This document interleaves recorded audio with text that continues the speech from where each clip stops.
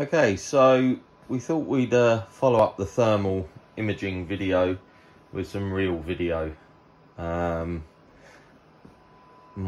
have done it back to front, but you know, this is all food for thought as we're testing this and working out the best route for the revision of our molecule render node stroke extremely high powered workstation.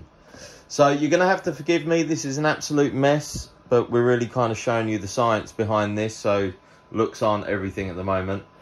So as I said, this is our revision 2, which is actually going to be the older revision of the molecule workstation from Renderboxes. Now inside this, the way that we've got this laid out, this cluster of cables, we've got 6 of the EK ASUS Collaboration 3090 GPUs. They're single slot. Now you can see the way that we've got these all connected to each other is actually in series. There is an EK manifold here, but again, this is a test rig, so there's all different test parts going on here. These are all cool-lance quick disconnects that we always use that are basically looping from one GPU to the next. The CPU is a Xeon W series with a Supermicro X11 motherboard, but we're not calling the CPU. This is just a test rig for the GPUs. So that's all going to there. We've got a feed. This is the out and this is the in, and that is coming down over across here to a water cool Mora 3 420. Now the 420 is it's just brilliant. We're really excited to use it. We've used the 360 in the past in the first molecule build, which was internal, but we're designing a new product, and we're going to be calling that the flow module. And the flow module is effectively going to be an outboard cooling solution. We've got that running with dual Aqua Computer D5 pumps, which are just simply amazing. They've got built-in PWM control and temp sensors. So this whole kind of kit here that you can see is effectively a kit that you can buy from Watercool, but we're building our own chassis that this and some other items are going to go into, and that will make the flow module. So you have 4 200mm Noctua PWMs on here.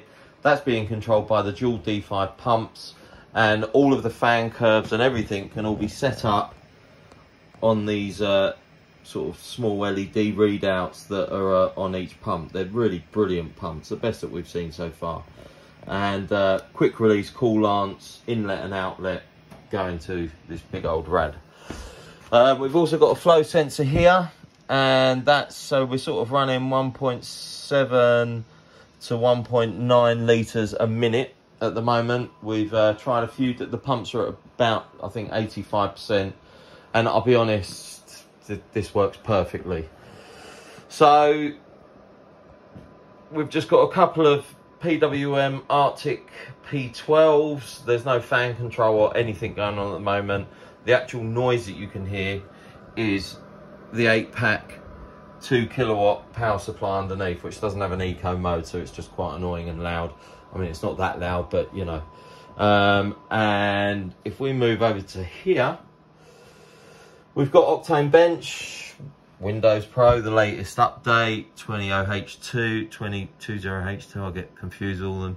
So the idle temps, it's 21.5 in this room, ambient, and that's what we're idling at, which is nothing short of absolutely amazing. You know, between the Mora 3 radiator and these brilliant new blocks from EK and ASUS, you know, the power draw is very low, and their idling, you know, is so low.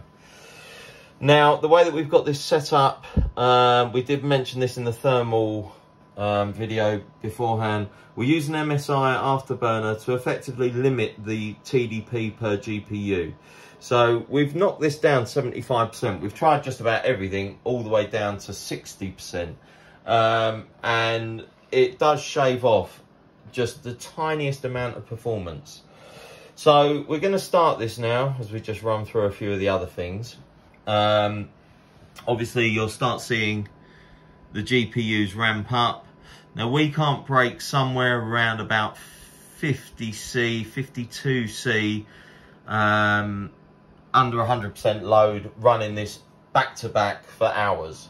So we'd say that this solution kind of, you know, is going to top out at around 50C, but that's only on a couple of the GPUs because, as I said, they're in series.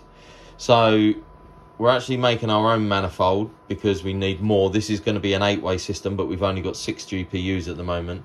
The EK one is a maximum of 6, or we could combine 2 4s, but we're probably just going to have our own one made. We've drawn it up, and that might just be a better way to do this. But the manifold isn't going to be there because this case is going to be slightly revised. So this really is just a test bench, but it gives us all something to go off of. So move back over here. As I said, 75% power limit. Everything's starting to kind of heat up now.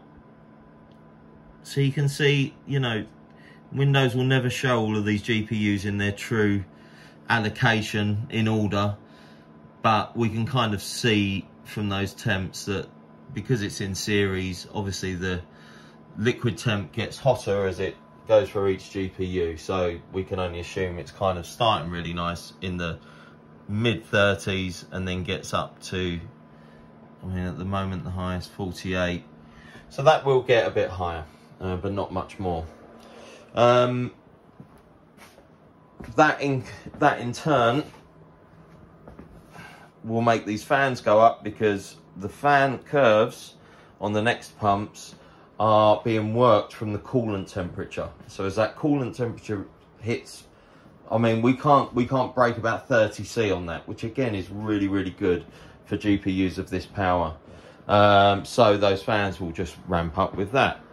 Now, interestingly, over here, we've got the power limit. As I said, we're using 1 PSU here. The molecule ships with 2 1600 watts, but we really wanted to test one 2K 8-pack and see what it did.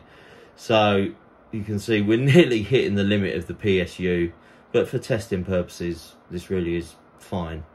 So for 63090s and a Xeon W series, I'd say that's pretty damn good. So that's kind of a bit of an overview. We won't let the Octanebench finish, or we'll be here for another 5 minutes. But we'll just keep you updated with this kind of R&D process that we go through. We go through this every time there's new GPUs, new motherboards. And hey, we haven't all got lots more things to do, so some might find it really interesting, and hopefully it might even help some people. So next video, hopefully things can start looking a bit prettier, but as we said, this really is showing you the bare bones of how we go about configuring, learning, and developing our systems. So, hope that helped.